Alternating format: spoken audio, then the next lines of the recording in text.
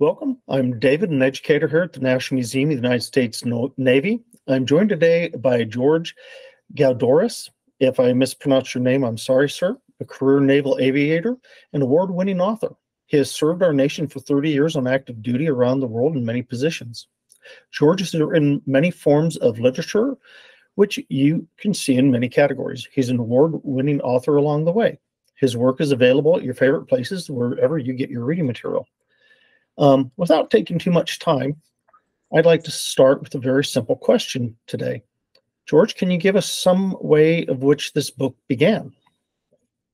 Yeah, no, David, thanks for that question. So, walking this back to the picture, we're talking about the Kissing Sailor book, which on the cover is Alfred Eisenstadt's famous photo of the sailor kissing the nurse on the VJ Day, August 14th, 1945. And first of all, the three people in that picture shouldn't have been there. They shouldn't have been alive. George Mendonça, the sailor, was part of Admiral Bull Halsey's Task Force 32, which encountered a huge typhoon in the Pacific, and several ships were sunk, and 700 sailors died. He was the helmsman on his ship and survived that. Greta Zimmer Friedman, the woman in the picture, who was not a nurse but a dental assistant, but their uniforms looked the same, happened to be of the Jewish faith tradition, and her family lived in Austria, and by 1939, being of the Jewish faith tradition in Austria was a dangerous thing, so her parents put Greta and her sister on a boat to New York City to live with relatives. And then Alfred Eisenstadt, the photographer, was a German soldier in World War I. His unit was wiped out in the Battle of Verdun, but he had been injured several days before, was in the hospital. So, remarkable life stories for these people, and remarkable they all were alive to meet up in Times Square that day.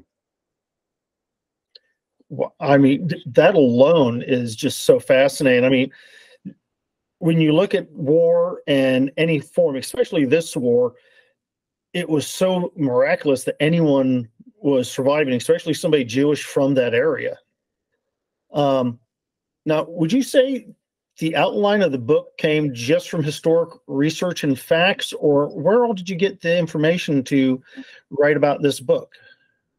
Yeah, well, that's a pretty long journey, so I'll break it up into bite-sized chunks. So, first of all, there was controversy about this picture for decades. Alfred Eisenstadt, when he went out to take the picture in Times Square, and Alfred Eisenstadt was their ace photographer, so you don't tell him what to do. You say, go to Times Square and take pictures. So he did. Took this picture, actually took 4 pictures of this kiss. This is the second picture, the famous one. And he got separated from his reporter. So he didn't get the names of the people. He just snapped the photo, and they went away, and he went away. And he put about 40 photos in the slot for Life magazine that night. And they called him the next morning. They said, Alfred, this picture is fantastic. And he said, what picture? He didn't know. So this picture was published in Life magazine. It became quite famous. And then 35 years after the picture was taken in 1980, Life magazine said, we want to do a retrospective on World War II. This is our most famous photo. Actually, it's one of the 2 most famous photos of World War II, the other one being the raising the flag at Iwo Jima, of course. And they said, we'd like to talk to the sailor and the nurse. Would the sailor and the nurse please raise your hand? And David, guess what happened? Lots of people raised their hands, and these people weren't charlatans. 35 years later, first of all, there was a lot of liquor being poured in and around Times Square that day for obvious reasons.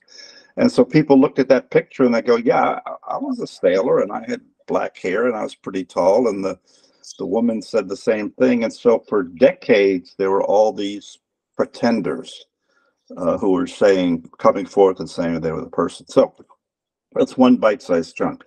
The other bite-sized chunk is my co-author, Lara Verria, is a high school teacher in Bristol, Rhode Island, and he uses pictures like this to teach history. And he was showing this picture to a class one day, and a kid in the back of the room, Anthony Rizzolo, said, Mr. Verria, I know who that sailor is. It's George Mendonza. He lives in Newport. I have breakfast with him on Saturdays. Well, the problem was Anthony was the class clown. So everyone, yeah, fine. And, you know, Larry didn't think any more of it until he was in Newport that summer, and he walked by a restaurant called the Handy Lunch. And in the restaurant window was a picture taken by Eisenstadt, along with a picture of a sailor in his blues. So he went in and he asked the hostess, you know, what's this about? I said, oh, that's George. He's a fisherman. You can go down to the docks and talk with him. So Larry talked with him briefly, agreed to go interview him because he was fascinated by it, interviewed him, and was absolutely convinced that he was the Kissing Sailor. And as a history teacher, he, you know, as in your line of work, David, he wanted to do something about it, and he promised himself he would write something, et cetera, et cetera. Well, he didn't do any of that. And years later, he was showing the picture, and one of his students said, oh, yeah, that's George Mendonza. He died. And Larry was like, oh, my God, I said I would do something. I didn't do something. I feel so badly. And later, the same person came back and said, no, he's not dead. He's alive. So, you know, it's kind of like the Blues Brothers were on a mission from God. Larry said, I'm going to prove this guy is the Kissing Sailor. And he embarked on this multi-phase effort to do that. And it was very technical. It was forensic anthropologist. It was a Mitsubishi, an early MRI kind of thing, et cetera, et cetera. And it was absolutely convinced that this guy was the sailor. So that's another bite-sized chunk. So the third part of that is I was visiting a former Navy friend, still a friend in Newport, and you know, had dinner. And David, I'm from New York City, so you know, my parents taught me, you know, when you ride the subway, number one, you don't talk to anyone, you don't even make eye contact. So my friend Jerry said, hey, I want you to meet my next door neighbor. And I'm kind of hemming and hawing. He says, no, you'll enjoy this. So we walk next door, and here's George Mendonza. And you walk into his basement, it's like a naval museum. And we talk, and you know, he tells me about his experience. He signs a photo of this picture and gives it to me. I go home, I show it to my wife. I go to work, I show it to my coworkers and put it on the shelf, and didn't think anything else about it. So I'm wrapping this up, I promise. So so the fourth bite-sized chunk here is that about a year later, Jerry O'Donnell called me and said, hey, I've got a friend, Larry, and he's written 80,000 words about this guy and proving he's the Kissing Sailor. And, you know, he can't get an agent because he doesn't have anything published. He can't get a publisher because he doesn't have an agent, etc. Would you at least talk with him and see if you can collaborate? So I talked. We agreed to collaborate, and we took his material and tuned it up a little bit, and went to the Naval Institute, and they published the book. That, I mean, just the steps to go through that is fascinating. I mean, I love doing a lot of research. I love doing the deep dives. That sounds phenomenal. So you actually answered my next question, is where'd you get the idea from this? And just listening to that tells me. But could you give me a little bit about how does this book help people understand maybe the emotions, the time, what was happening in the nation at that time of the world? Yeah, let me answer it this way, if it's okay. So when Larry, you know, crafted his 80,000 words originally, his initial title for the book is My Search for the Kissing Sailor. And I bounced that off one of my editors who had published my first two novels and was now working in a nonfiction house, and said, hey, Stephen, you know, what do you think about this idea? And he said, I think it's a great idea, but you need to come up with a different title. So we used the title The Kissing Sailor, but the underlying thing was the 5 Ps, and this is the answer to your question. So first of all, it's the picture. And again, as I mentioned earlier, along with raising the flag at Iwo Jima, it's the most famous photo that's come out of World War II. And then it's the place, Times Square, crossroads of the world, and it still is. People who stay up late enough to watch the ball drop on New Year's Eve, that's the place. And then it's the publication. Life magazine was for those of us of a certain age, it was part of your life, and that's how you learned about the world before there was the internet and everything else. And then the people, and again, I mentioned their life story of the 3 principles, and then the last part of it was the proof, proving that these 2 people were the principals in the picture, and not in a mean way, but showing that the primary pretenders for the people in the picture could not have been the pretenders based on their facial makeup, based on their height, etc., etc. So that was the how we put it all together, and then why the Naval Institute decided to publish the book. That's great. So now you've worked with the Institute Press before, correct? I have. I've written articles for them for decades, and they've published the Kissing Sailor book. They've also published a book with my co-author Sam Tangretti on artificial intelligence, and so yeah, I've had a long and fruitful relationship with them. Now, we're presenting this talk on Valentine's Day. Do you think that is an appropriate day for this particular book? And do you think that there's any reason that it's best for that? No, I think it's great for Valentine's Day. So a couple of things. And the reason, so you haven't asked, but I'll jump in there with it. Why did this sailor go kiss this nurse? So during his time in the Pacific Theater, George Mendoza's destroyer was escorting a larger ship, and it took fire from a Japanese aircraft. The ship was caught on fire. Many sailors were horribly burned, and from his ship, he could watch Navy nurses, triaging these horribly burned sailors and helping them and holding their hands, and just realize, what Navy nurses did to make, to try to help our sailors. And so on this day, he and his girlfriend at the time, who he'd only known for 2 weeks, Rita, were at Radio City Music Hall watching A Bell for Adana. And someone said, "The war is over." So they streamed out of Radio City Music Hall, and in 1945, if you want to know the truth and what's happening, where do you go? You go to Times Square and you watch the ticker that's telling the news.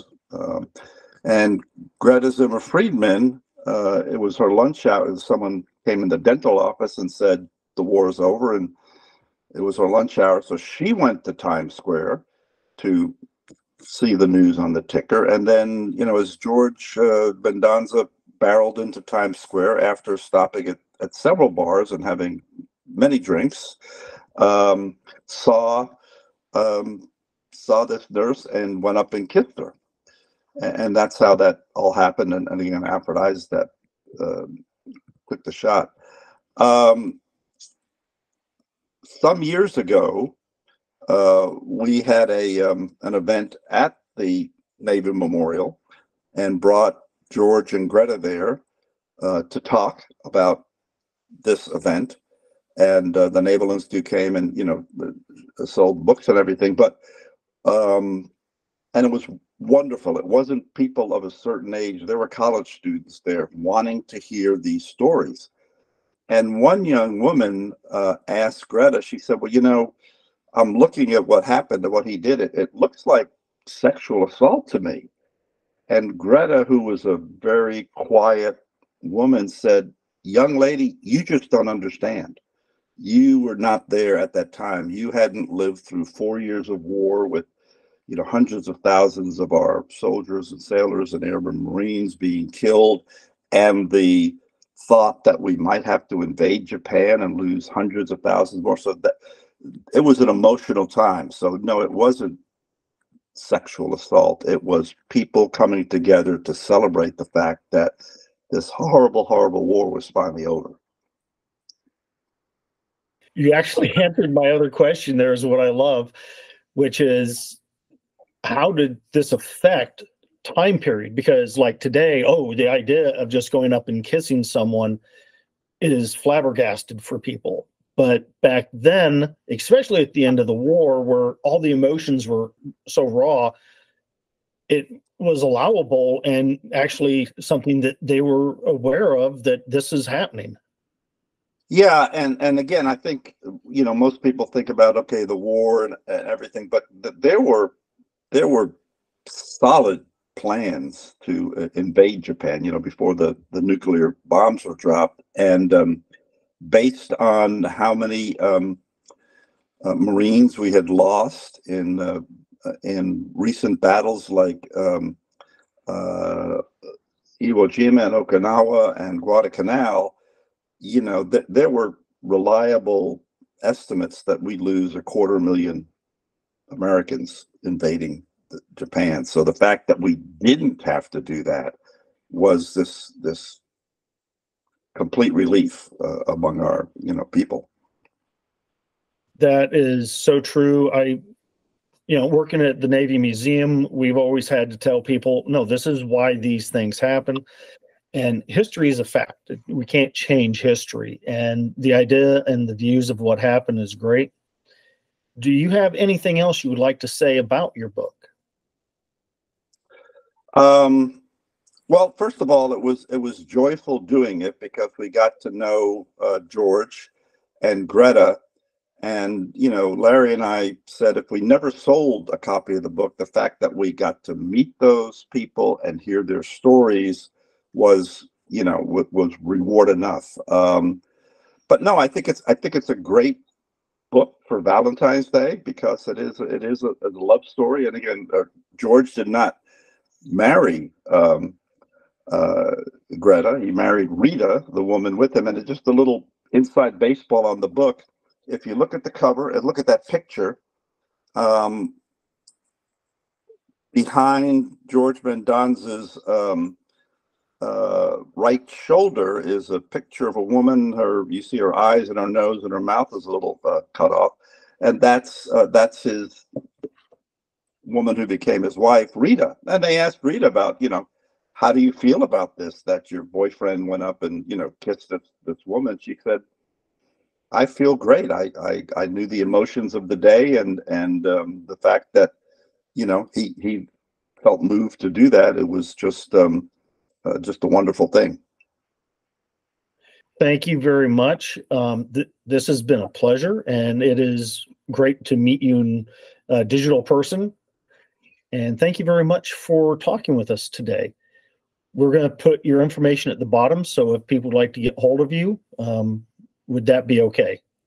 No, totally okay. I not to get all misty-eyed about it, but I've had a lot of mentors who've brought me along, in my writing career, and so shame on me if I don't pay it forward. So anyone who's thinking about writing or wants to do this kind of work, happy to work with them.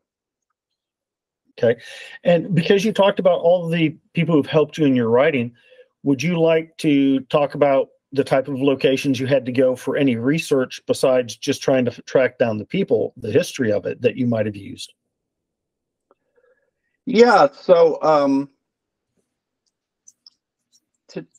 in today you can do an awful lot of research on the web. For actually the most traveling I've done for research on any book, my co-author Tom Phillips and I did a book about 12 years ago called Leave No Man Behind. And it was, it's the history of combat search or rescue. And as your listeners know, if one of our soldiers, sailors, airmen, or Marines gets caught behind enemy lines, we need to go get them because they're not going to be put in prison. They're going to be tortured by Al Qaeda and executed on TV. So it's an important mission. But to do the research for that, we went to the Navy History and Historical Society in the Washington Navy Yard, because that's where all the records are. Every ship, every base, every squadron does a history each year. And I'd always wondered when I was a junior officer in the Navy, well, where did these live? Well, they live in the Navy Yard. So you go to the Navy Yard and you talk to the people there and said, I'd like to see the annual history for HS4 for 1968.